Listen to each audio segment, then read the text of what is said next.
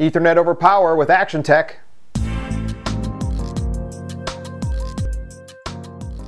This is the Spike Studio product review of Actiontec 200 megabit Powerline Network Adapter Kit.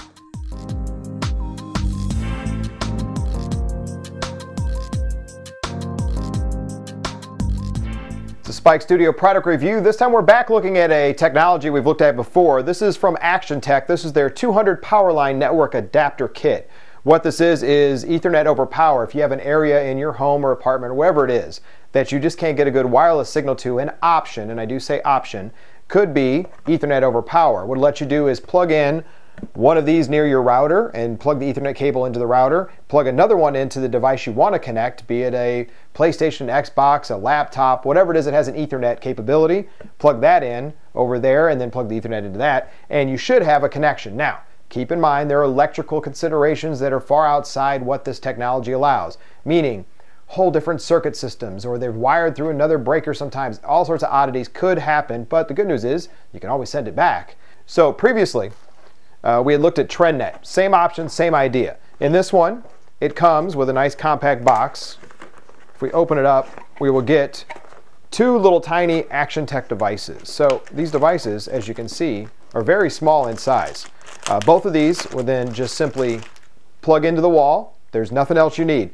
Note, plug into the wall. Do not plug these into a power strip. That will interfere. Sometimes they won't work at all. Other times you'll start seeing connectivity drops, bad signal. You must plug these into the wall. So a lot of people love the power strips. You'll have a few indicator lights on there. The first one is power. The second one is link, and the third is Ethernet. The link light, when both of them are plugged in at opposite places, one at the router and one at whatever device you want, that will link green. So that is your indicator to let you know that they're in sync. These do ship with a configuration. These do ship with an encryption key that is a default that comes from the company.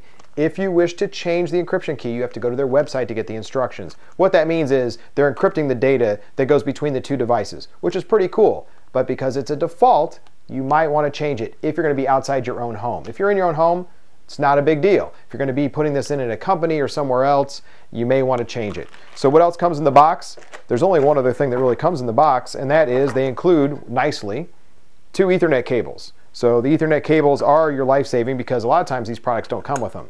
So one of those into the end, plug it into the wall, plug this into an empty port on your router. The same with the other side. You'll plug it into the device, and you'll plug this into the wall and into your device. You're done. You're set. From there, it should sync up in a matter of seconds, and then you should have better speeds. Tests. What did we find out? We found out overall that the performance was better than wireless in a lot of places. Now, if you have a high-speed wireless you have good access to, this is going to max out. They say 200 over part of it, but 100 megabits. So think 100 megabits. So if you can get better than 100 on your Wi-Fi, one, good for you. Two, stick with the Wi-Fi. You won't get better. But if you're areas of the house that you can't get anything, or if you're those areas that your signal is just very, very slow, that's what you want to do. You will not see gigabit in this device. It is not a gigabit supported device. That will not happen. So keep that in mind also. If you have a Gig-E type connection, you won't see it.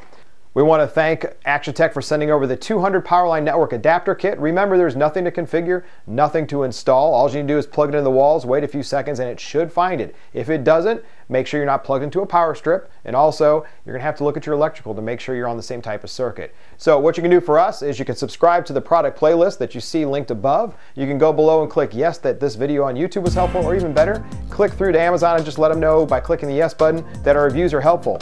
Any products you want to see, please let us know. Otherwise, thanks for watching.